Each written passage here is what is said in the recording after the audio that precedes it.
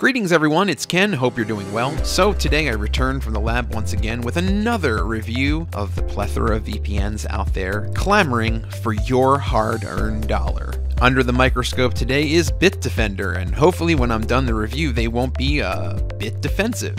And when I'm in the lab, I make sure that every VPN is tested against the rigorous standards of the Mount Rushmore of VPN awesomeness, a little system that I created to help you, my loyal viewers, understand what it is most important about a VPN and makes it good and worthy of your hard-earned dollar. The fact is, there are so many features out there, I figured that it would be really good to narrow it down to like the top 4 things that you should look for, and if a VPN meets these criteria to your satisfaction, then it might be worthy of your time and your money. And those 4 things on the Mount Rushmore of VPN awesomeness are: number 1, the ease of use.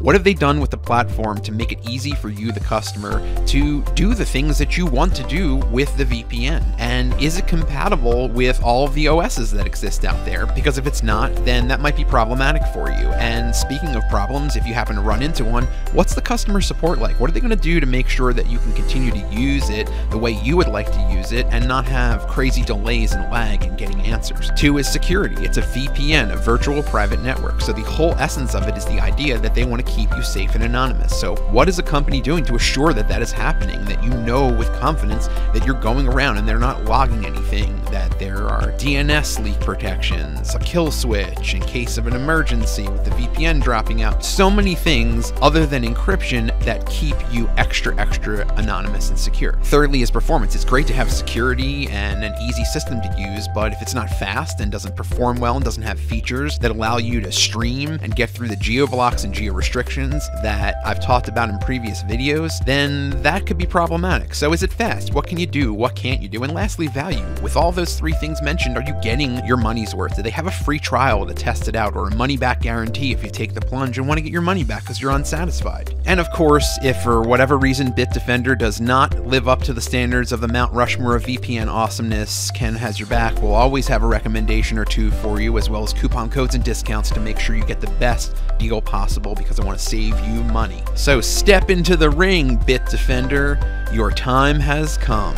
Fortunately for Bitdefender, when it comes to ease of use, the #1 slot on the Mount Rushmore of VPN awesomeness, they are that. It is a relatively easy system to use, and it's relatively easy to navigate as well. And unfortunately, that's where the pros kind of start to take a turn. There are a few bright spots. It is compatible with a lot of OSs, and the customer support actually was really disappointing. Talk about not being able to get information from a company on what is important to you. It was almost quite ridiculous how little there was available informationally, as well as support for what wasn't there. Security-wise, the encryption is tight, so you don't have to worry about that. It's secure there. Didn't detect any DNS leaks. They don't have a kill switch, so keep that in mind if that's important to you. And the other thing that I also noticed is that it seemed to be almost a clone of Hotspot Shield's VPN engine. And there is a review of Hotspot Shield for you to check out should you want to dig deeper on this. But the main problem with that is, if it is a clone of it, as I suspect it might be,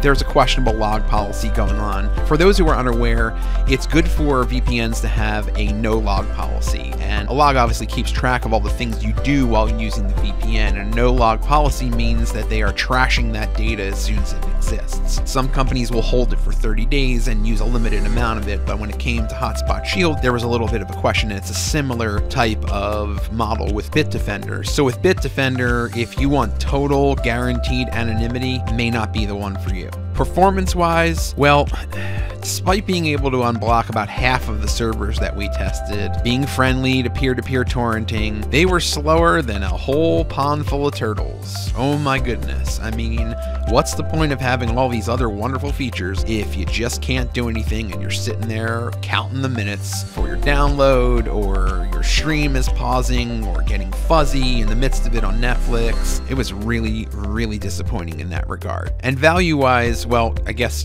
it's going to be hard for me to tell you that it's a value if it's not fast and it's not totally secure and you can't get customer support. Not really worth your time or money. And although it's actually cool that they have a free trial with a 200 megabyte cap per day, that's kind of the most you're going to get on the value, is not paying for it for a few days. So it seems like Bitdefender's going to get a bit defenseless because I don't recommend them. Too many drawbacks using this VPN. And yes, it's cheap, secure to a degree, and even easy to use, but it's also slow, like I said, and lacks a lot of the essential features that make up for a recommendation from the Mount Rushmore of VPN awesomeness. As an alternative to Bitdefender, I have two recommendations, ExpressVPN and NordVPN, and check the description for links to both of them, as well as any coupon codes or discounts that I have to save you money beyond what's on the internets, because I care and I want to put that coin back in your pocket for other cool things. So coming in at number 1 is ExpressVPN. If you've watched previous videos, you know that I love ExpressVPN. They are simply the best VPN out there overall. So if you just want to get the best, go with Express. Speed test wise, I compare every other VPN on the market to Express because they are simply the fastest. They're always coming out on top. So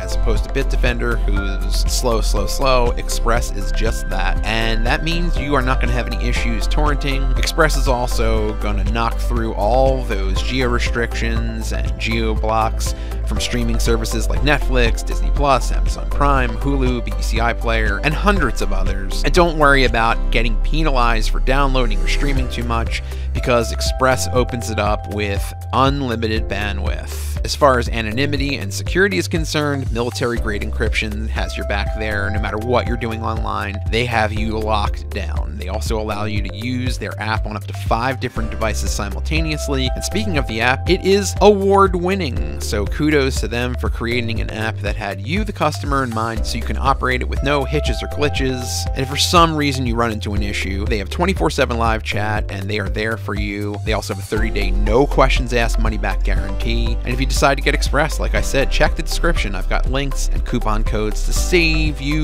money. So if you're just looking for the best VPN overall, go with Express. Second top choice would be Nord. NordVPN is geared more towards people who have security and anonymity in mind as the top of their list. Although they're not as fast as Express, Nord has this really cool double VPN feature that masks your IP address a second time. So while other VPNs take your IP address, cloak it once when you request data from whatever server in whatever country you may be in, and your goal is to access something that may not be available for a number of reasons, including licensing restrictions, so on and so forth. What Nord does is cloaks it a second time, so rather than making it seem like it's coming from a different location from where they make it seem like it's coming from 2 different locations, so you get a double layer of security there. They also allow you to use their app on up to 6 devices simultaneously, so you get 1 more than Express. And just like Express, it's really easy to use. Their support is also excellent, and for torrenting, unblocking Netflix, and all the streaming sites, Nord has your back there as well. So if you don't mind sacrificing some speed and performance as compared to Express to save a few bucks and make yourself extra secure and anonymous, then NordVPN would be the way to go. And once again, check the description for links to both of them, as well as coupon codes, so I can save you money beyond what's on the internets, because Ken has your back, always. So Bitdefender, it's alright, maybe you'll get him next time.